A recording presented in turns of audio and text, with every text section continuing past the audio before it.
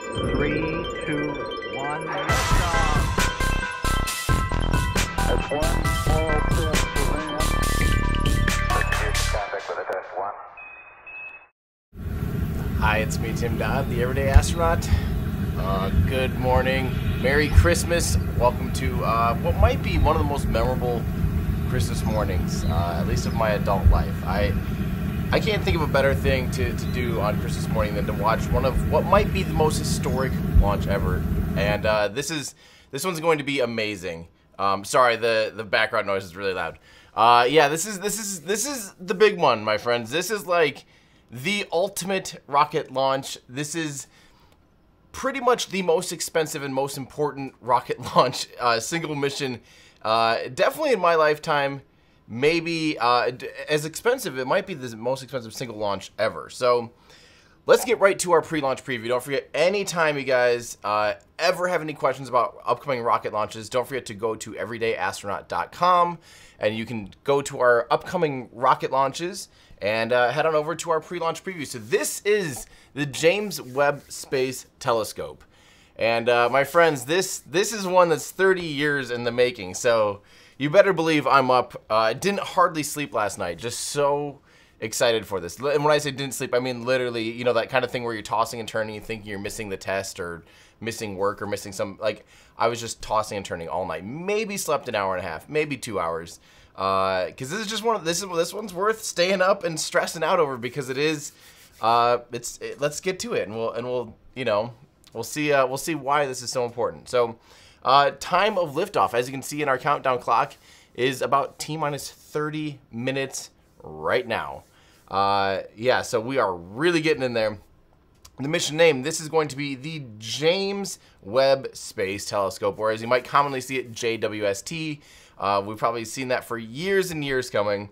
The launch provider who is going to be launching the James Webb Space Telescope is Arianespace, on behalf of ESA, basically. So the customer who's paying for this is led by NASA in collaboration with ESA, with the European Space Agency, with the Canadian Space Agency, and the Space Telescope Science Institute as well. So this is, like I said, this is a really genuinely huge mission, with international collaboration galore.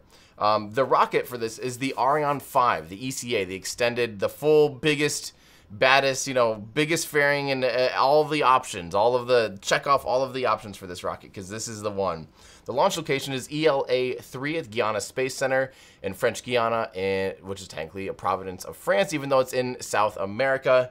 Yeah, it's which is cool because it's pretty much right on the equator, which gives it that nice little extra boost of energy and a little bit of extra velocity compared to even, say, launching from Kennedy Space Center or anywhere else in the world. Sitting pretty much right on the equator, you do get an additional bit of delta V to help push the rocket out onto its destination. So payload mass, this is 6,500 kilograms. This is a pretty big, heavy telescope, although it's still about half as light as Hubble. So it's quite the engineering marvel that it's able to be, you know, this powerful and much lighter than Hubble. So, and the crazy thing is, this is going very far away from where we are right here, right now. It's going to the Earth-Sun L2 Lagrange point. So that's actually a point between the Earth and the Sun, or it's behind the Earth and the Sun relative to that. So basically, it's kind of sitting as if you were orbiting the Sun, but the Earth is constantly between you and the Sun, and you're just in this nice gravitational balance where the spacecraft will always have an equal pull between the Earth and the Sun, and then centrifugal force as well. So it basically will stay right there with very minimal station keeping, and it's a very, very cool orbit. So to my knowledge, I don't know if we've sent. Chat, please let me know. Have we even sent anything ever to an L2, Earth Moon L2? Definitely not anything this big. Definitely not. And definitely not this, yeah, not this important either. Will they be attempting to recover this first stage? This part of the article is obviously more about rockets. You know, we tend to really be involved in the rocket launches. The reason we're watching this mission this morning is because this is the most important science mission, perhaps, of our lifetime. Some of this doesn't make as much sense, but it normally does. Like, will they be attempting to recover the first stage? No. This is where the first stage will be crashing into the Atlantic Ocean, as do all Ariane 5 rocket launches. Will they be attempting to recover the fairings? Nope, not possible with Ariane 5, so they're brand new fairings. The weather is actually looking good. All systems are green last time I heard. Pretty awesome. This will be this is pretty much topping the year off with a record-setting 138th orbital launch attempt of 2021. This is going to be this is already a historic year for rocket launches. This will be the 289th Ariane space mission and the 112th Ariane 5. So of course there are other Ariane space rockets. Ariane 5 is not the only one, although it is very prolific. So if you want to read more about this incredible science mission, and I mean incredible, this thing has over 300 single points of failure in its deployment mechanism. So assuming the launch goes well, which, you know, really extra knock on wood, cross every finger and toe you have in the world, we really hope this launch goes absolutely perfectly today. You know, the Ariane 5 is an incredibly reliable vehicle, so we really are hoping that that is the case. Even then, it has a 6-month, it goes online for 6 months. So there's about 30 days or so where there's a lot of deployments, a lot of things that could go wrong. So it'll be basically a month of just torture for the scientific community and those involved. And having seen the telescope twice in real life, you know, with my own eyes at Goddard and then out in California before it got sent to I think that was before it got sent to French Guiana. That was in 2019. It might not have been quite it was pretty close to the final time. Yeah, I've seen it twice, and just seeing how many people, the scale of it and how many people are working on it, knowing that they've, you know, combed over every single little millimeter with a fine-tooth comb. This one is just, it's frankly terrifying. I mean, I would not want to be, I can imagine how nail-biting it is for mission control on this one, because it's all eggs in one basket. But, you know, the consequences of this launch are going to be incredible. Like, you know, this thing will be able to look deeper into our universe than anything has ever looked before because of physics, really. In order to get, you know, our own atmosphere will block a lot of valuable data from optics and from collectors. But then, you know, you have things like the Hubble Space Telescope and other space asset telescopes that get outside of our atmosphere that allow the sensors to collect more light, collect, you know, infrared light and things outside of the visible spectrum, things that sometimes our atmosphere tends to absorb.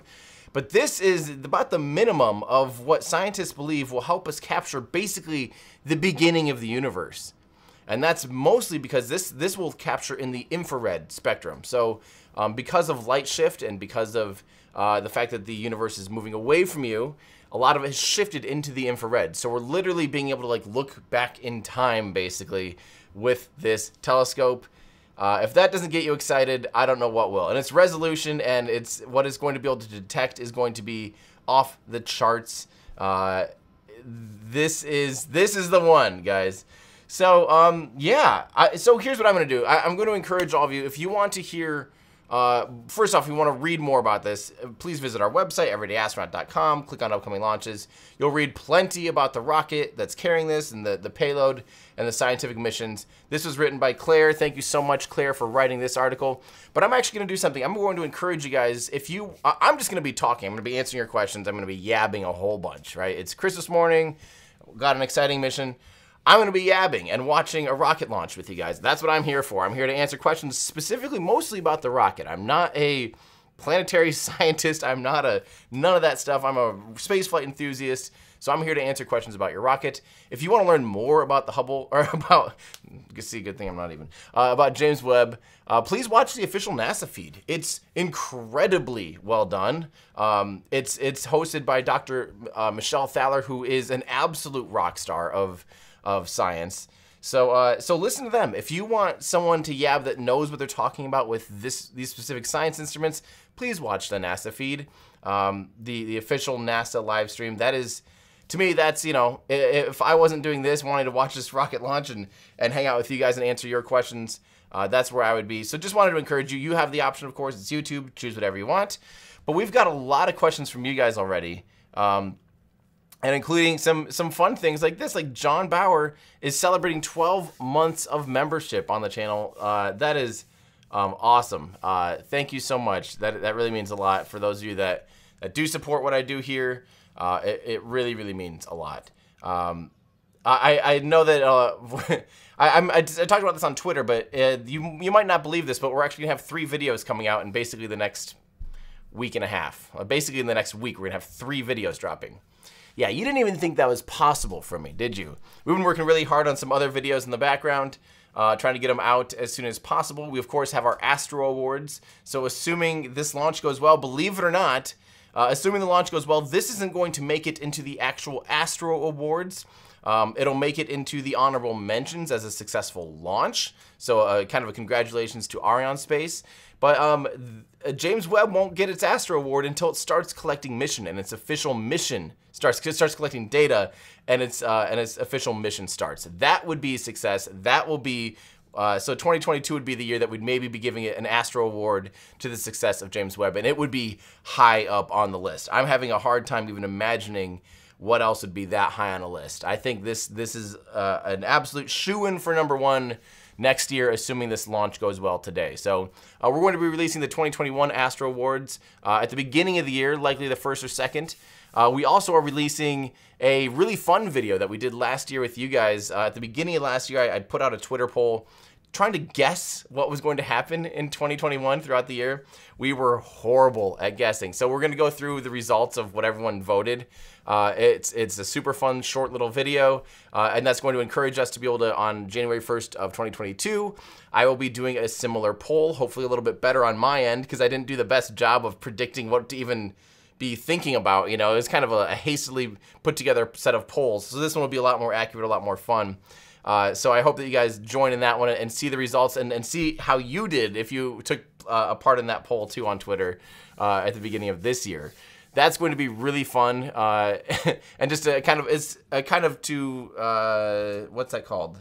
I can't even think because I haven't slept. A nice little pairing with the Astro Awards. So yeah. Oh, and then we also have a 27-ish minute video about why rocket engines don't melt. We're talking about all of the deep dives on that kind of stuff of how you keep a rocket engine from melting or vaporizing or sublimating.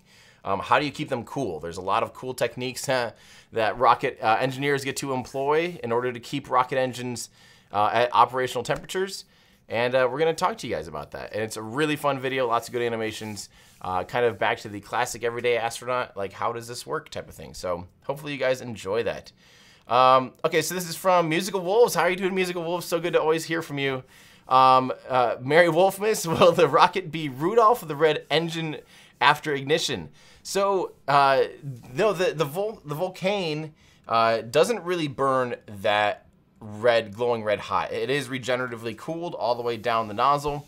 I'm trying to remember what the second stage, I'm pretty sure it's also regeneratively cooled and does not have like a radiatively cooled nozzle extension that would be indicative of a bright red glowing rocket engine.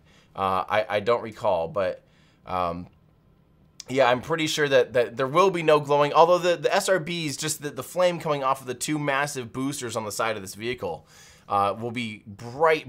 I mean, those things are stinking bright, and they might not be red, they might be more yellowish, orangish, but yeah, we'll definitely see, when this thing lights, it gets off the pad in a hurry with those massive solid rocket boosters. This is similar to like a space shuttle without the orbiter. That's what the Ariane 5 kind of reminds me of. It's 2 giant solid rocket boosters, a single sustainer engine instead of the RS-25 main engines on the space shuttle. Just one a lot less powerful version, but wow, there is some wildlife going crazy right now. Yeah. All right, let's keep going here. This is from Michael Maxey. Remember, guys, too, if you want your comments up on screen, just have a good question, and maybe our mods will catch it. And thank you to our mods for hanging out with us on Christmas morning or Christmas afternoon. This is the most stressful launch for the astronomical community and spaceflight community, and I think science community at a whole. Yeah, this is just crazy. So, yeah, let's see here. We had a membership from Tom Kennedy. Thank you, members. You will get early access to some things. just like you do if you're a Patreon supporter. So thank you to all of the people that help me do what I do, and hopefully do more and more of it. From Caesar, loving the jumper. Yes, my mom and dad gave this to me last year. It's about as ugly as it gets, and I love it. It's Santa, the astronaut. Yeah, it's good. It's appropriate for Christmas morning. Let's see. Tim says, for the non-bullshizzle delivery, NASA guys are driving me nuts with their cheesy hyper-inflection fakeness. Well, I mean, that is the traditional broadcasting way. I think that's, that's the way that it's just kind of always been done in those realms. I can tell you this, though, having spoken personally and hung out with Dr. Michelle Thaler, who's the main host, for a full day back in 2016, she is incredible. Or 2017, I think. I don't remember. Around there. She is infectious, and her tone is genuine. What I don't like about that kind of presentation is they make her asking questions that she knows the answers to. I wish that she would say, that they would script it so it's like, a common question is, can you talk about that? Instead she'll be like, now why do planets, it's like, you know this, like, don't have your brilliant host, who's one of the smartest humans in the world, asking questions like that. Like, that's one of the things that irks me about that way of doing things, because she is so brilliant. I mean, yeah, just look at her laundry list of missions and things she's taken a part of. She is unbelievable. So, yeah. From Nick Perry, happy Boxing Day from Ettore. I don't even know what that is. Thank you very much. Dr. Bright, thank you. Hey Tim, I've been a fan of your channel for a while and always tune in here for big launches I'm hyped for. Have a happy holiday. Thank you so much. It's unusually warm here in Iowa. Yesterday it was 52 degrees Fahrenheit, so like, I don't know, what is that, like 12 or something? 12-ish, 13-ish Celsius. It was unusually warm. Normally it's below zero or it's freezing. It's normally like say 20 degrees Fahrenheit or like -4 or 5 Celsius. So yeah, very happy to be having a nice, just beautiful Christmas with the family and beautiful holiday season. Okay, so this is a good question. Why Arianespace? Is it really the best option? What is better about Ariane 5 than others? This is a really good question, Extreme Julius. So there's a few things here. Oh. Audience from our broadcast booth high atop the Jupiter Control Center here in Kourou. Joining me today for this historic launch, my colleague Luce Fabrichet, head of infrastructure and value chain for the European Space Agency. Luce, good morning. Great to be with you. Great to be with you today. I'm not loving the Bonjour, very pleased to be here with you and all of you watching us for this. This is launched by the French, the Arianespace, so it needs to be in French and English, but I don't know why they're broadcasting both. 15 minutes, 32 seconds and counting. Out on the launch pad, everything is in great shape. Don't let those clouds fool you. We are go for launch. The latest weather briefing just completed indicated that all weather parameters are green. We have a green board here in the control center, and everything has gone extremely smoothly in the countdown. About 9 minutes ago, a major milestone passed as the James Webb Space Telescope. All right, this is a little too confusing for my ears. I can't handle this. I'll try and listen in and let you guys know. I'll also try and do some audio stuff. And here we go. Actually, I can just do this. I can go desktop audio and then mix this down to mono. And we don't have to, we can hopefully hear. Let me know if this works for you guys. Earlier, telescope controllers reported good environmental readings from sensors inside the fairing encapsulating the telescope atop the upper stage of the Ariane 5 rocket. Okay. And Luce, as we enter the most critical phase of the countdown, can you outline some of the upcoming critical activities as we head into the phase called synchronized sequence? Yes, Rob. We are now reaching the end of this 11-hour sequence that we call the chronology, and that started yesterday evening. All systems here have been prepared for the final launch operations. And at the time being, it's rather quiet now inside the launch table and also inside the launcher. We were told a few minutes ago by the Launch Control Center here that the launcher fleets and electric systems are ready for the final automated sequence. They are on hold now, waiting for the last weather report at -10 minutes. After this weather report, 3 minutes later, we will have the beginning of this famous synchronized sequence when all systems will be made ready for the liftoff. This sequence will first be run by the ground calculator, and then the onboard computer will take the lead step by step, and the launch vehicle will be made autonomous from the ground system. Okay, I'm gonna go back to answering Extreme Julius. I see so many good questions. I want to get to these, but it looks like everything's good to go. We're again T-minus 11 minutes from history. But Extreme Julius had a really good question. Why Arianespace? Is it really the best option? What is better about Ariane 5 than others? Well, number one, it's the only rocket with a large enough payload fairing to actually really be able to fit all of this in properly.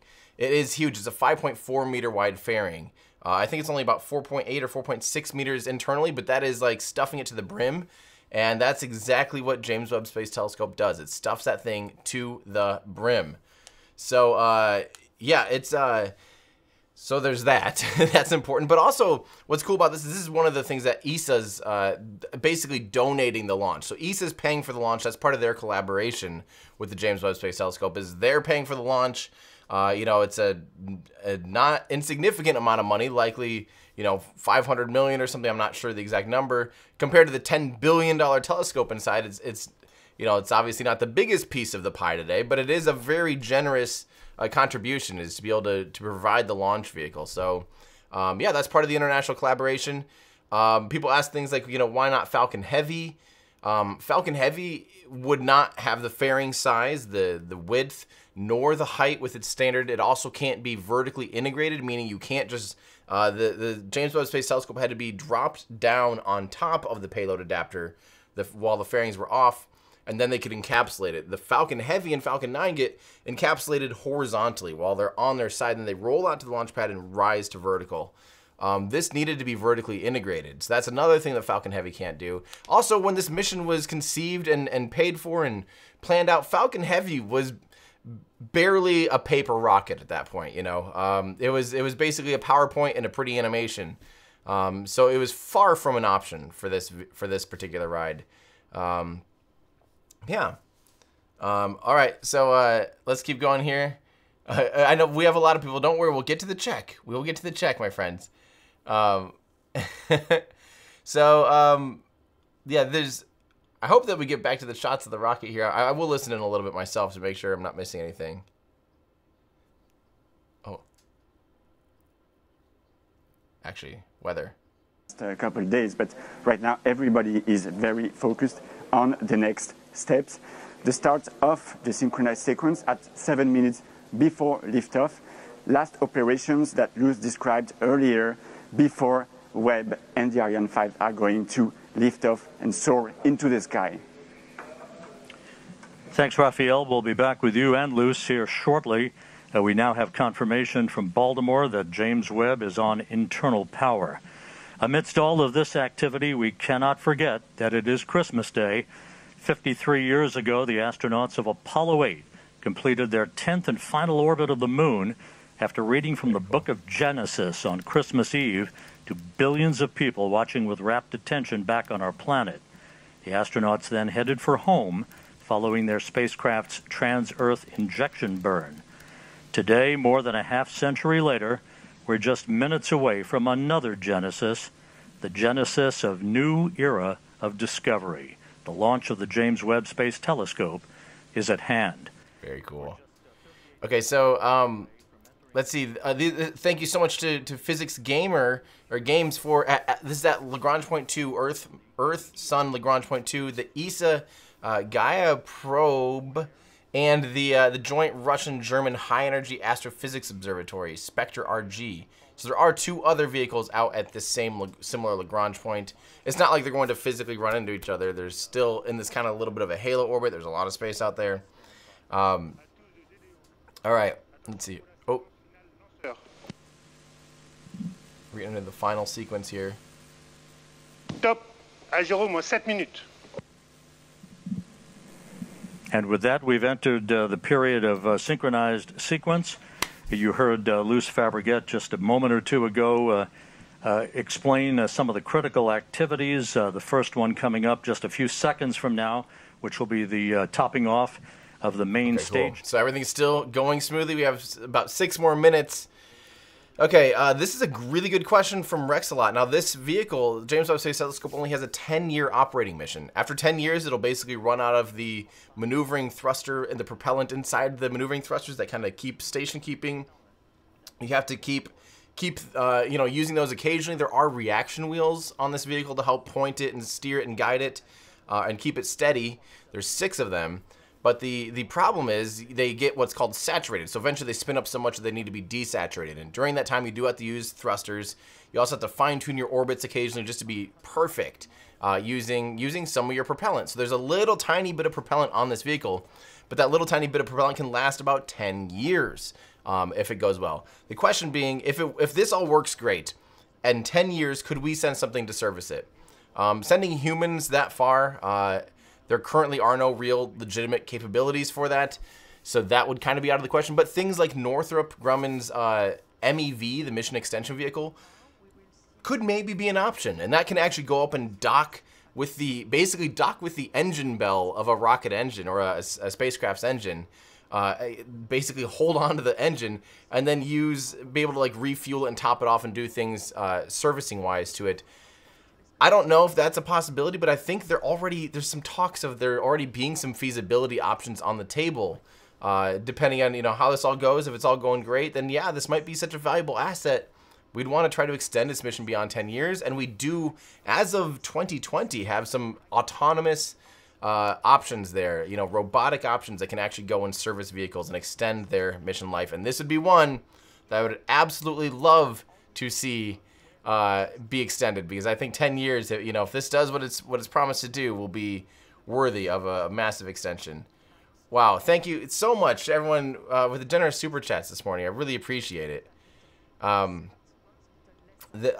keep trying to answer questions again, non-super chat questions and super chat questions. I might not get to them all before the launch, and then as soon as this thing deploys, I'm gonna go enjoy family time. I'm gonna enjoy Christmas morning with my family. So I apologize if I'm unable to get to you guys, but this is a good question from Rigel. What is the megapixel of James Webb Space Telescope? I believe it's the total resolution ends up being about 16 megapixels. Now that's not just total, that is there's actually 4 sensors kind of all blocked together. They split some of the sensors. There's a lot of extra instruments besides just like the imager. So that's, the end result can be about 16 megapixels, but don't forget you can do panoramas and keep extending that to be hundreds of megapixels, just like you can stitch together photos with your phones or your cameras. You can do that similar thing with telescopes and assets like this too. So, all right, let's see what's in the boosters. The boosters are solid rocket boosters, so they're quite literally just like almost a rubber propellant. Has its oxidizer and the fuel built in. Very similar again to the space shuttle's solid boosters. In the center though, the core of the vehicle, the center part, is all liquid hydrogen and liquid oxygen. Both stages, the first stage and the second stage, are liquid hydrogen, which are very efficient, has a lot of potential for a high efficiency, but they're also very sparse and undense, so they have huge tanks. So this vehicle always looks bigger. It's a lot lighter than some other rockets that would be similar to this. So, let's see. Yeah, hopefully we answered all the questions, about why the Ariane 5. This is from Juan Fran. Do you think this would be the last important launch from Arianespace, taking into account Starship? Merry Christmas. From Spain. I mean, I'm sure Arianespace, they're working on the Ariane 5 or Ariane 6. I do, I don't think this is going to be their last important mission. I think they have quite the life ahead of them. They've proven to be quite reliable, too, so. All right, let me keep talking here a little bit here. We're coming up on T-minus 2 minutes. Holy cow. 30 years in the making, my friends. 30 years coming up to this point to launch this vehicle, so. Wow. I want to get to that question right now from the legacy. There's a lot of double time and double time and a half on payroll at NASA today. Surprised they didn't wait another window. Well, they've waited 30 years. This vehicle needs to get off the ground ASAP. It's probably cheaper to get it in the air than to... Oh, they're all going outside to see the launch? It's getting real. Oh, I would want to have been out there the whole time. Now they're like T-minus 1.5 minutes. It's like, run! Run! Get outside. You're about to see the craziest thing. Oh, man. Okay, coming up on... yeah, so I don't know a ton about this. There is the possibility if the upper stage burns a little too long or overperforms, which is less likely than it underperforming. It is hard for the James Webb Space Telescope to slow itself down because of the orientation of the thrusters. So, T-minus 1 minute. All right, I've got a very important thing to go here. I have to perform the pointy end up, flamey end down. So, based on this image, it's actually a really good perspective image. I can confirm the pointy end is up, the flamey end is down of the James Webb Space Telescope, my friends. I've been waiting, personally, I've been waiting about 6 or 7 years since I first learned about this to see this thing fly. Here it is, Christmas morning, the ultimate package. Now, I want to tell you what to expect. The center engine is going to light up and run right at T0, and then it sits there on the pad for a long time, like 7 seconds before it takes off. So don't panic if it's just sitting there running. You're like, what is going on? That is okay. I'm going to listen in here. Fingers crossed, everybody. Merry Christmas. Attention pour les deux Go comptes James finales. Webb. 10, 9, 8, 7, 6, 5, 4, 3, 2, unité, top. Like I said, it'll sit here for a second. And we have engine start. And Allumage liftoff. UAP, décollage. Decollage, liftoff from a tropical rainforest to the edge of time itself. James Webb begins a voyage back to the birth of the universe. Punching a hole through the clouds, 20 seconds into the flight. Good pitch program reported.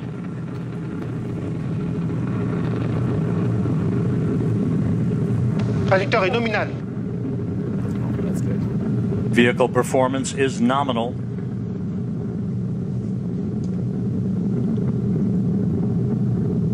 The Ariane 5 rocket continues to fly uphill in nominal fashion. The rumble of the powerful Ariane 5 now being felt here in the control center. 3D animation. Shoot, they don't have better... I would have thought they would have brought out all the other assets here. So this is just a... Okay, but we can look at the actual velocity down there. Will be real time. But the animation is not real time, so that's pre-programmed animation, I believe.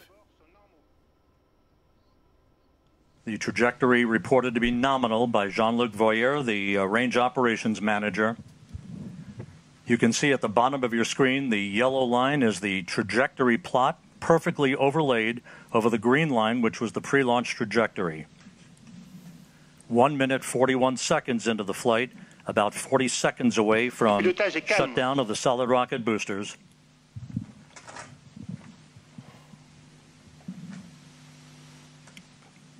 Coming up on the 2-minute mark into the flight.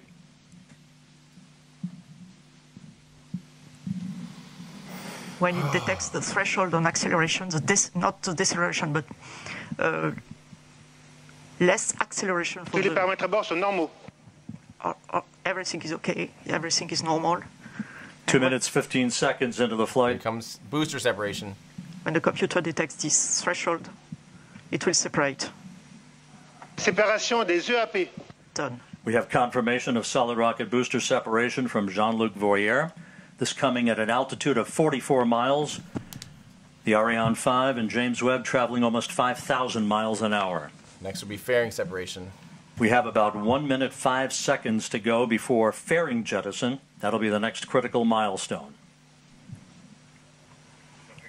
The fairing is there to avoid the satellite being exposed to high temperatures and also high airflows. And as soon as the launcher leaves the atmosphere, as is now the case, the satellite does not need anymore to be protected, and Webb does not need anymore to be protected. So each kilogram being very important for the performance of the launch, we are going to eject this no more useful fairing.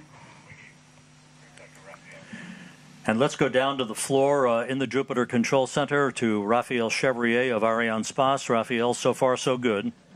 Hi, Rob. So far so good. Everything is nominal, as we say, when attitude and trajectory of the Ariane 5 is going perfectly well. As you can see also on the yellow line on the screen, we had the confirmation of the separation of the two solid boosters and now of the fairing, meaning that we have crossed the limits of the atmosphere. So everything is going super good. And the DDO just said that all parameters are going perfectly smoothly. So let's continue the mission. And Raphael, this is a view from the upper stage camera called the Vicky Cam, looking back at the James Webb Space Telescope. This is on about a 20-second delay or so because of the way the imagery is processed here in the control room. Oh, there's your telescope ready to unfurl its wings, basically, and begin its journey to the Lagrange point, the L2 point, about 1 million miles away from Earth. Wow. La trajectoire est nominale. Trajectory is nominal. The report from Jean-Luc Voyer.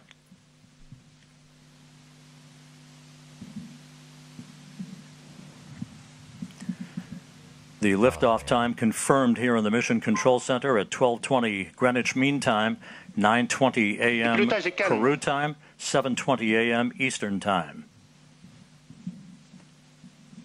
The Ariane 5 and James Webb, 181 kilometers in altitude, 450 kilometers downrange from the launch site here in Kourou. Flight control is very smooth. 5 minutes, 12 seconds into the flight. We have about 3.5 minutes to go in main stage or first stage performance. And again, you can see at the bottom of your screen the yellow plot line overlaid over the green line, meaning we are right on course, right down the pike, and a perfect trajectory so far for the Ariane 5 rocket. So basically, the core stage here pretty much puts the vehicle into orbit. You know, it's again similar to the space shuttle, where it's a sustainer engine, so it's running from sea level all the way to pretty much orbit. And then it'll separate, and then the upper stage has to do the final insertion and the injection. Wow. Sorry, I'm just like speechless that it's going well. This is fantastic. Map in the middle of the ocean, and the two last stations in Africa, Libreville and Malindi, one on the east coast, the other one on the west coast. And the one on the west coast, Malindi, you can see that the satellite will be, the telescope will be separated more or less over this Malindi station. And this Malindi station will also acquire the telemetry data from the telescope. You can see both are green, Galileo and Tantal on this animation. It means they are expected to receive the data, and it was confirmed right now by the launch operations manager. Acquisition de télémesure par la station du Natal au Brésil. And just confirming now that telemetry is being processed through the Brazilian tracking station. The telescope is also processing telemetry through the tracking and data relay satellite system. As it moves further and further out into deep space, all of the telescope's telemetry and its imagery ultimately will be processed through the Deep Space Network in Goldstone, California. We passed the 7-minute mark into the flight. A perfect ride so far on the Ariane 5. We have about 1.5 minutes to go in the first stage performance.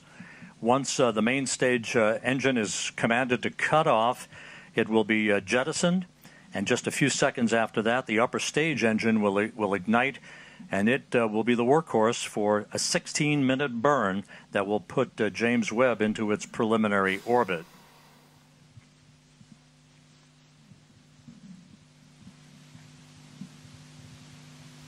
Yeah, so the upper stage will burn for 16 minutes. That is about crazy. 11 minutes from now. Telescope controllers at the Space Telescope Science Institute will be sending commands to prepare James Webb for the initial series of commissioning activities that will lead to the deployment of its solar array and the initiation of generation of electrical power for the telescope. About 30 seconds away from main engine cutoff.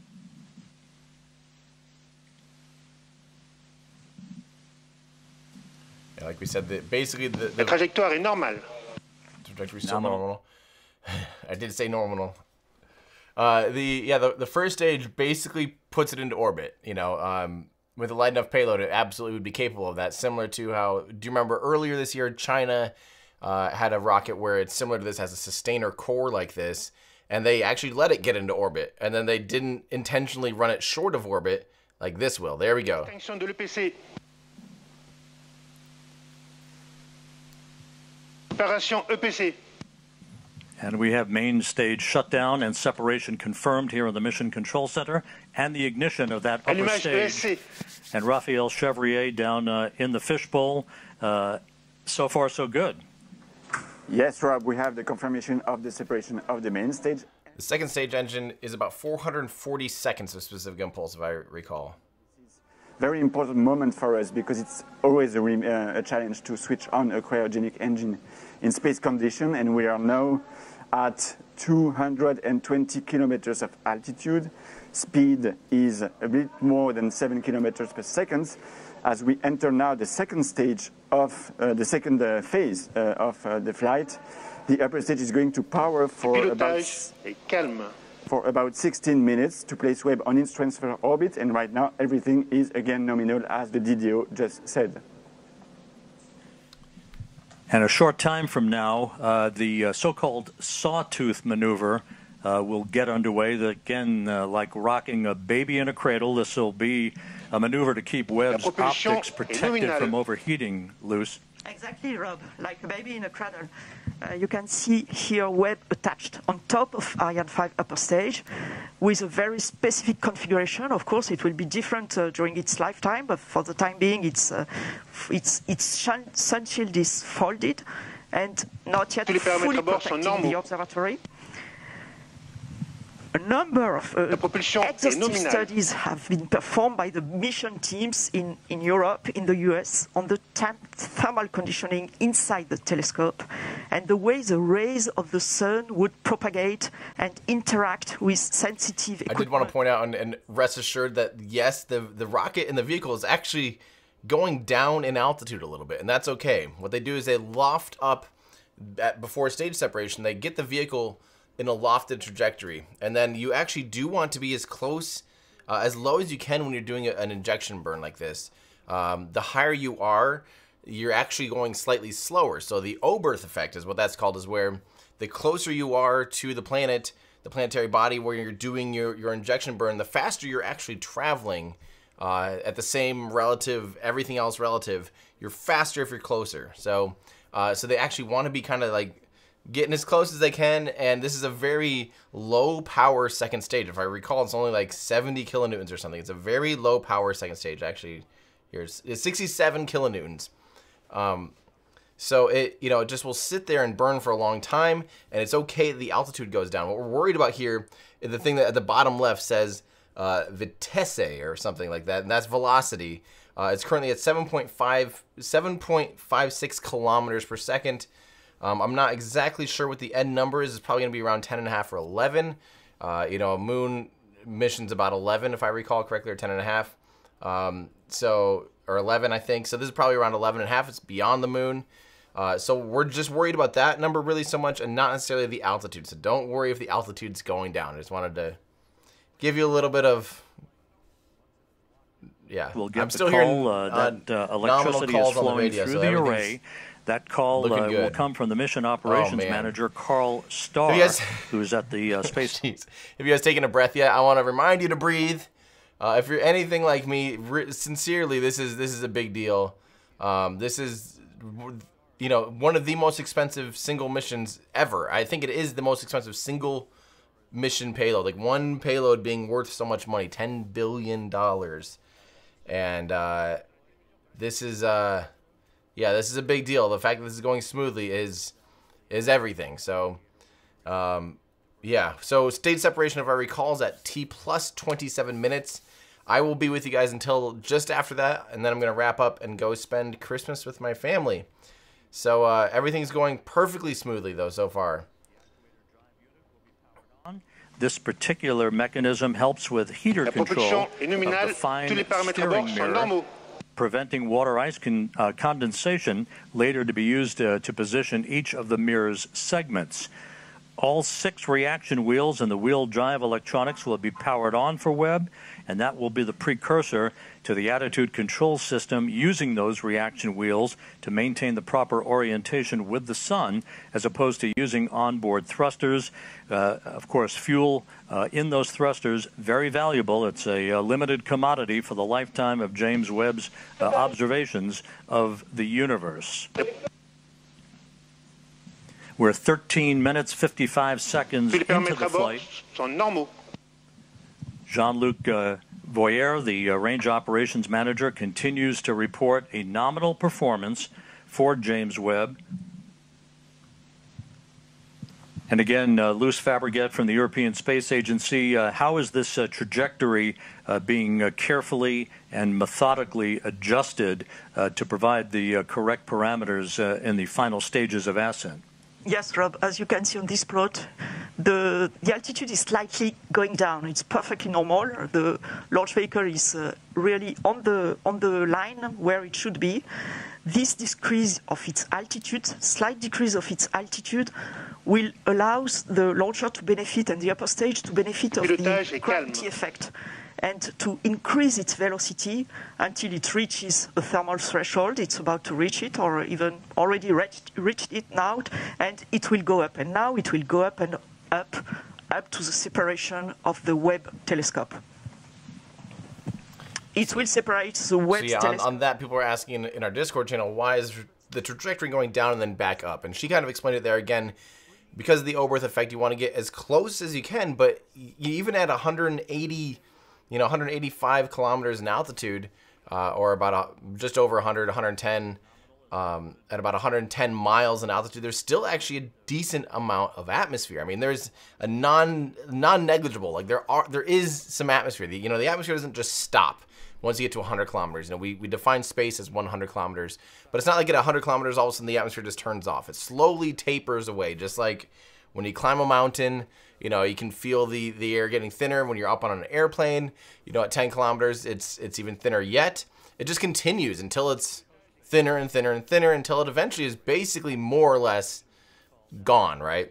And so what they're doing is, there's a trade-off here where you want to, in your orbit, when you're doing your injection, again, you want to be as close to the planetary body as possible doing your injection burn, because it's basically, look at it, literally that trajectory line down there looks like a downward thing like this, It literally was going downhill. During that period where it's going down, it was gaining 9.8 meters per second of acceleration from Earth. Earth was literally pulling it back down.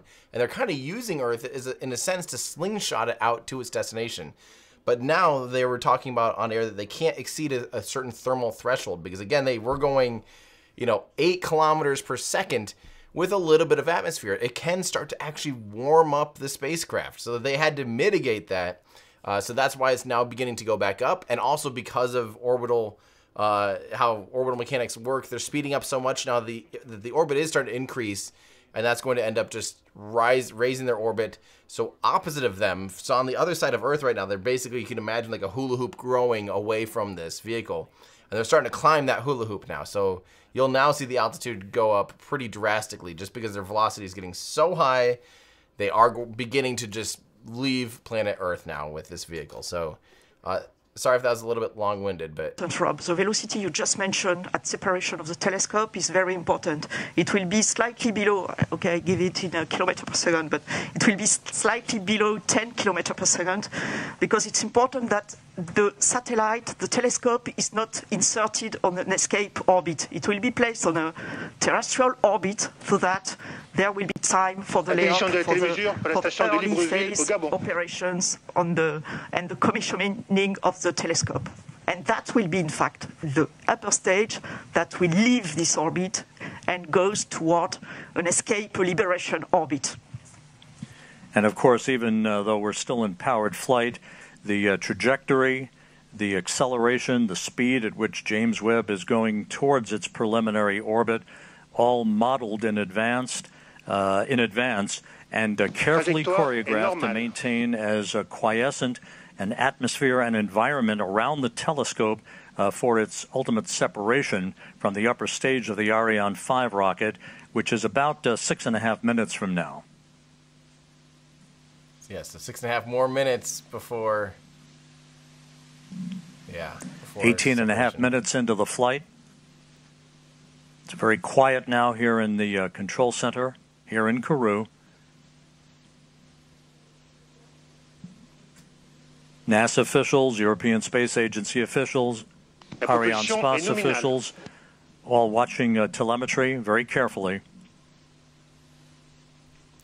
So I wanted to remind you guys that they'll be separating James Webb from the upper stage of the rocket at about 27 minutes.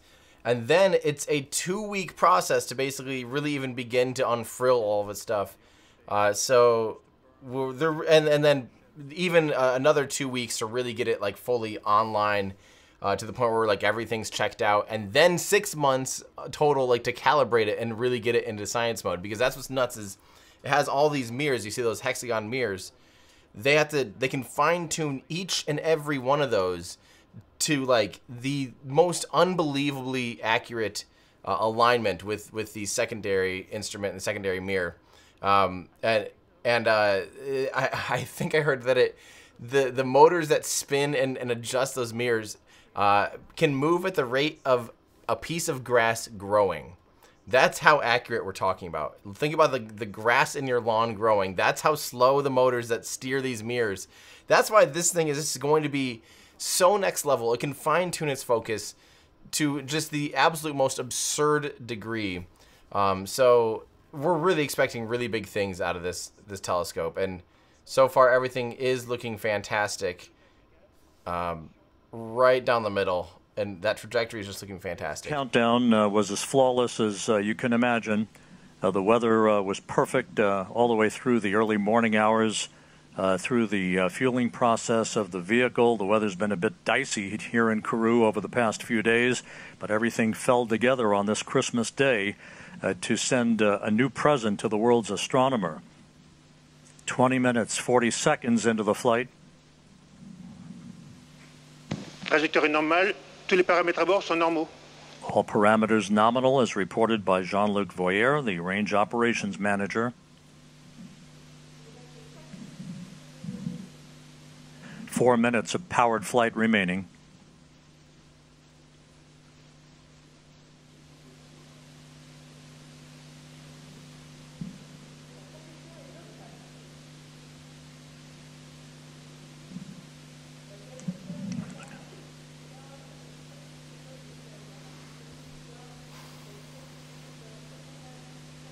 All right, what other questions do you guys have?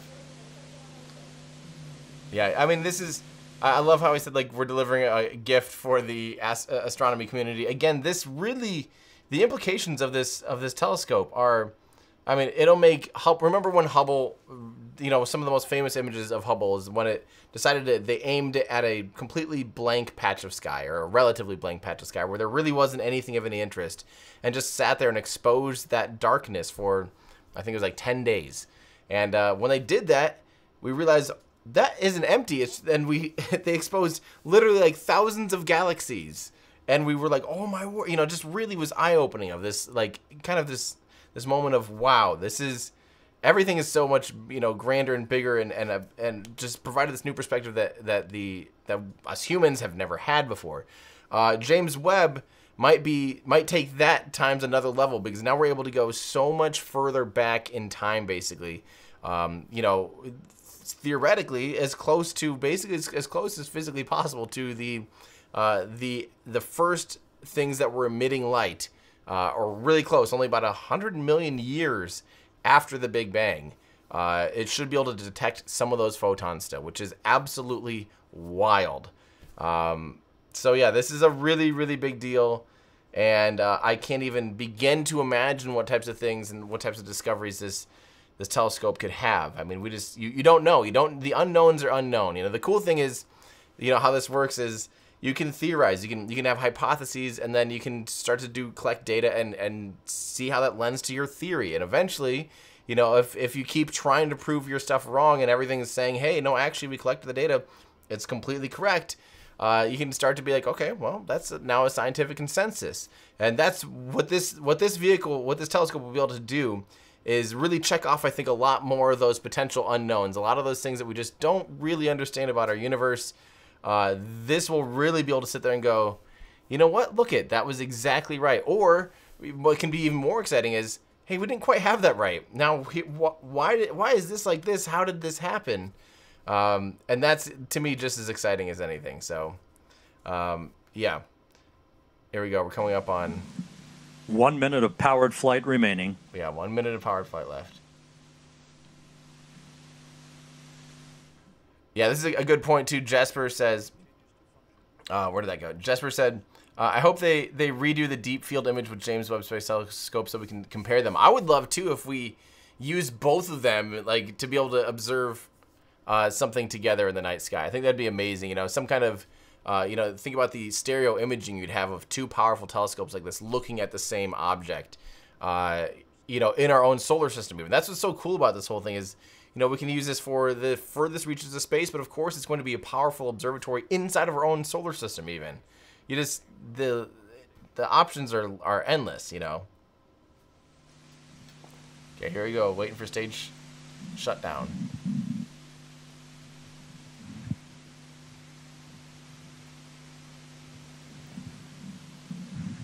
And we're standing by for upper stage shutdown and the cutoff of the upper stage engine.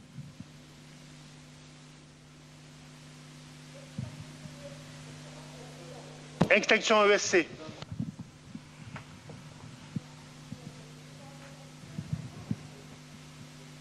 Tous les paramètres à bord sont normaux. The extinction of the shut-off of the cutoff of the engine was confirmed exactly as expected. Yes. With the exactly expected altitude and speed and velocity. So now we have entered the coasting phase, the ballistic phase that will last for a little more than 2 minutes. Good job, Arianespace. Wow, I cannot imagine the stress.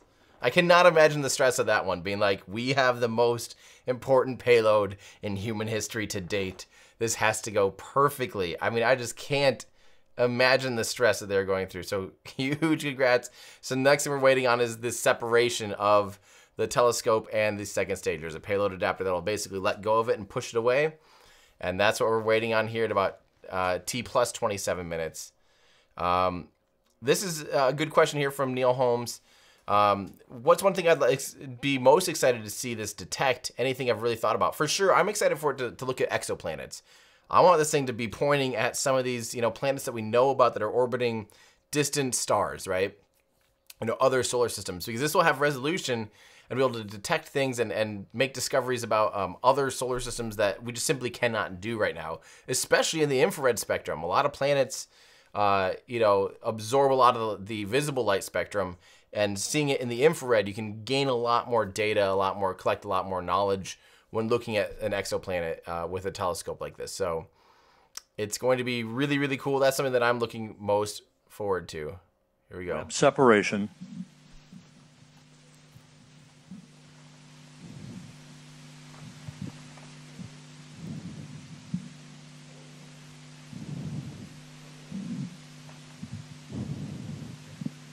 That's just the animation. Let's wait for the call out.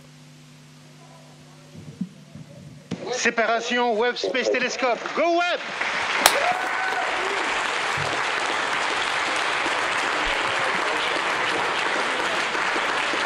Holy crap. We do have confirmation of observatory separation.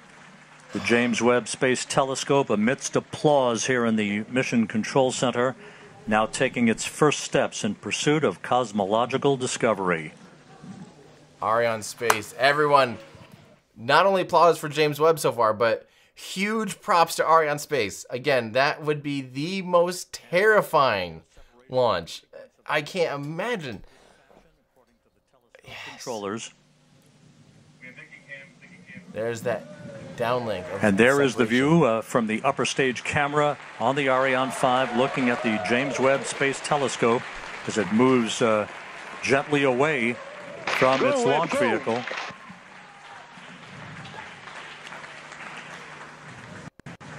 That's so cool. Fantastic pictures of this telescope. Go Webb, go Webb. Yes, go Webb. Ironically enough, as we marvel on this view from the upper stage camera, this will be humanity's last view of the James Webb Space Telescope as it moves to its workplace about 1 million miles away from Earth. Yes, you're right, Rob. Impressive, fantastic pictures. Yeah. Now we'll be hearing shortly from the mission operations manager at the Space Telescope Science Institute, Carl Starr, who will be calling out the procedures that will lead to the deployment of Webb's solar array. Yep. At 6 minutes after separation. We should see those. Oh, already.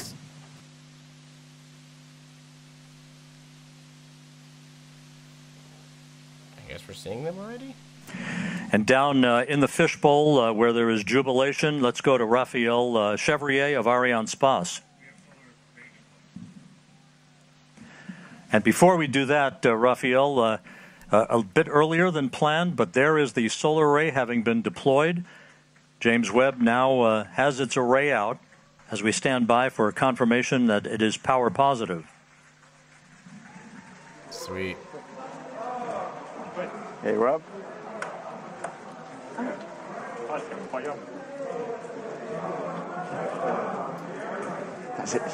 J'entends pas ce qu'il me dit, Rob. Il m'a appelé ou pas? Il m'a appelé ou pas, Rob? Non, il t'a pas appelé. And there it is. There's your critical call. James Webb not only has legs, but it has power as it begins its journey and the commissioning activities to follow. And with that, let's go down to the floor in the fishbowl and Raphael Chevrier of Arianespace. This is it. We have witnessed and the confirmation that Ariane 5 has safely delivered Webb into space. The upper stage is now being placed on a safe escape orbit around the Sun, but honestly, I've got to tell you that these images are absolutely incredible, and well, it may be the end of the mission for Arianespace, but it's only the beginning of the journey for Webb. It's now on its way to the Lagrange point. Congratulations to all the team involved in the flight. Really, there is no words to describe the immersion that is happening right now in the fishbowl. So all I can say is good luck, Webb, and bring us incredible data from the deep universe. At that point, our sequence will continue. Well, Raphael, congratulations on a perfect ride to orbit from the Ariane 5 out of Kourou here today. A view here in the Space Telescope Science Institute. Their work just beginning on a new era of scientific observations. Luce Fabregat, it was a smooth ride to orbit. Everything went by the book, almost like a simulation without any problems. And we thank you for all of your insights. So this is a really good question here from one computer guy here. Can you explain the orbit they're using? From the renders they had up throughout the process, it seemed the orbit was an escaped orbit instead of a geostationary one.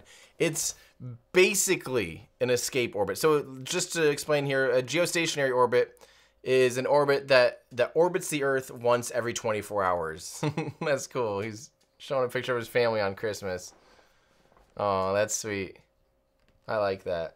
Yeah, think about all these families and that are away, all these people that are away from their families on during the holidays, right now. I imagine I'm sure there's no other place they'd rather be right now, but and I'm sure their families are understanding and watching and cheering too. But yeah, just keep them in your thoughts that they are working on a holiday right now. But what a special holiday! I mean, honestly, I can't even imagine.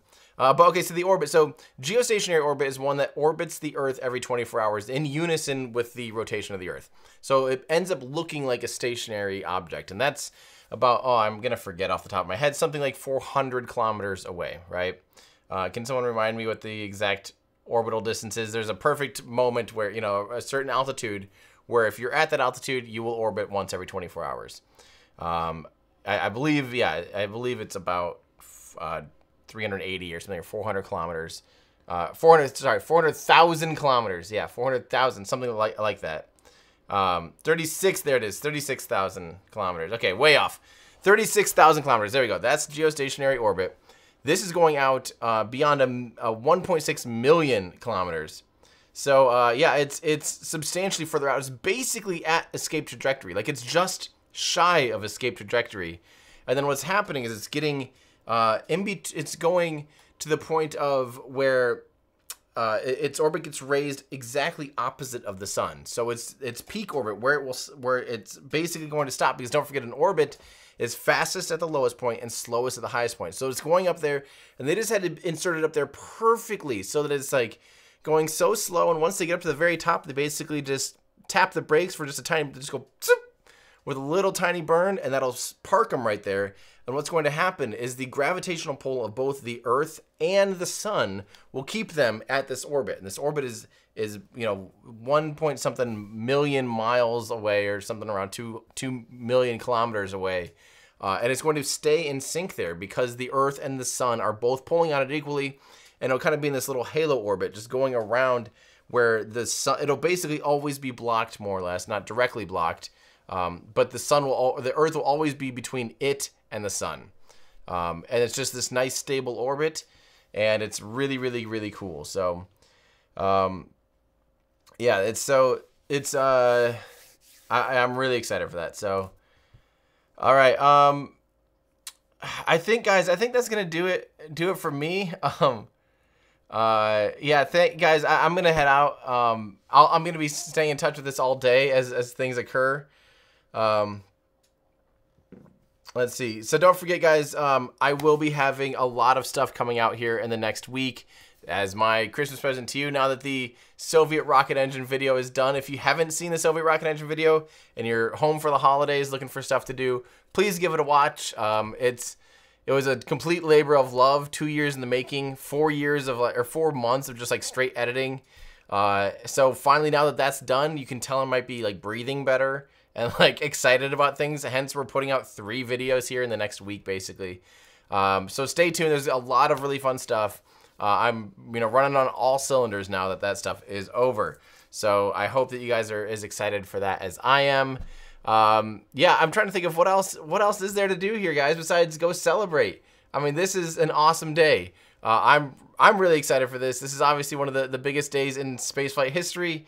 I'm glad that you guys tuned in to watch with me. That really means the world to me. Thank you so much to everyone that did super chats and all that stuff. Don't forget, I will have the Astro Awards coming up here. If you guys want to support what I do, consider becoming a Patreon member or a YouTube member. That, of course, helps me. And we're coming up on a crazy launch campaign for Super Heavy. I'm going to be going down in January, and we're going to be continuing to build out that studio to be an actual legitimate studio for you guys, so that we have the ultimate 4K coverage on launch day of Super Heavy, of the world's biggest, most powerful rocket to ever fly. We will be covering it in the highest quality humanly possible, literally on par with SpaceX. And we'll be able to cover it for you guys all day. So get ready for that, guys. I promise that'll be worth it. Also, as my gift to you, our entire web store today is 10% off if you use coupon code LAUNCHDAY. All one word, all lowercase at checkout. We got a lot of new stuff, including our new Soviet collection with the RD-171 shirts, the R7 shirt, the new space shuttle hoodie, which, by the way, has green strings. When we shot this on model, it had the stock strings. They have actually really cool green strings. And then also, we also have a new, in our schematics collection, we also have a new RS-25 shirt as well. So if you guys want to help support me and continue to do what I do, head over to everydayastronaut.com/shop.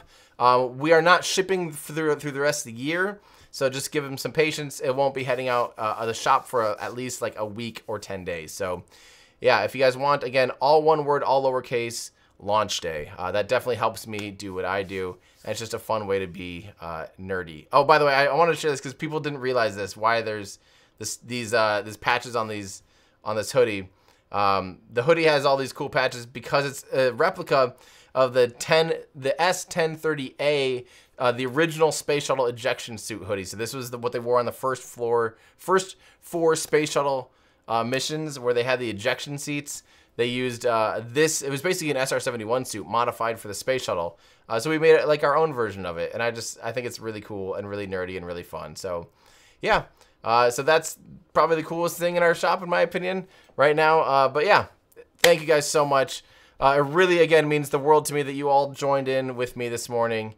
Huge thank you for all of you this year for hanging out with me, for your patience and support and understanding as I worked on the Soviet rocket video and just about lost my mind doing that.